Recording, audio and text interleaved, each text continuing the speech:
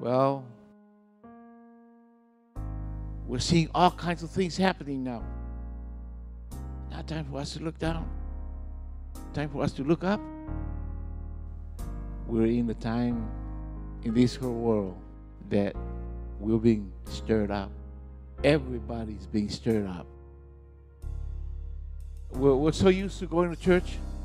You find your comfortable seat. You find your comfortable parking. And some people even lose what they believe in just because somebody parked in their parking. The church is being stirred up. I'm being stirred up. Why are all these things in the Bible? Why are all these verses in the Bible? It's because you and I,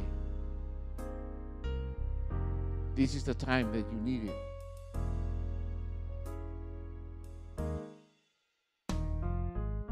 Love each other.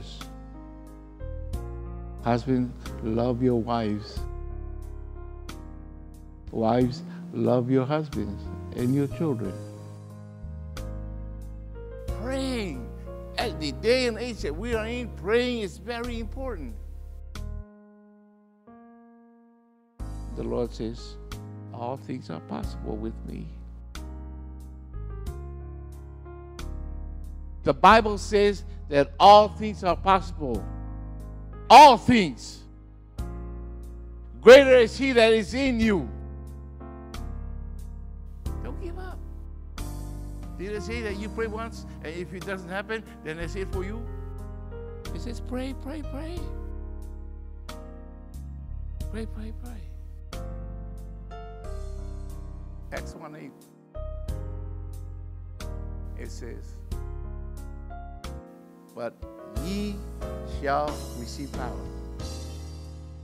Every person that receives Christ, God has given them that power. We think, oh, this is it, this is it. No, there's work to be done, and you need the power. But ye shall receive power. After that, the Holy Ghost is come upon you, and ye shall be witnesses. But before we go and witness, we need to have the Holy Spirit lead us. He says, you will witness, and you shall be witness to me from Jerusalem, Judea, Samaria, until the uttermost part of the earth. God needs you. There is so much gift that you young people have.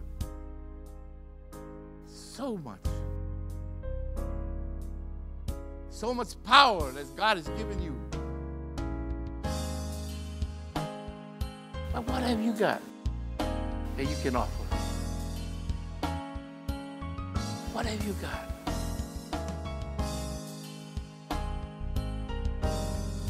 I told my children, do the best that God has given you. It's not for your glory. It's for the glory of God.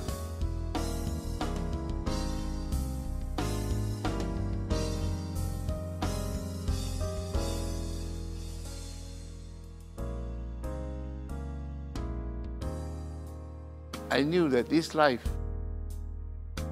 is going to come to an end. But I'm not going to let the devil get the best of me. I'm still going to do what the Lord tells me to do. I'm not going to let one whisper from the devil say, that's it. If that's it, that's the beginning for me. That's the beginning for you.